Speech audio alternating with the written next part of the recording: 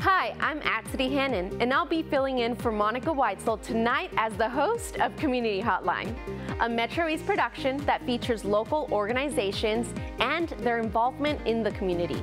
On tonight's show, we will be talking about PDX Bridge and some of the partner organizations working with this program.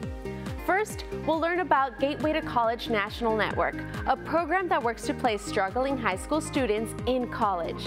Then, we will talk about PDX Bridge at Portland Community College and how they are working to ensure student success.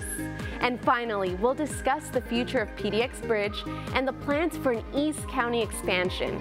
So stay tuned and learn more about the projects and opportunities for students here on Community Hotline.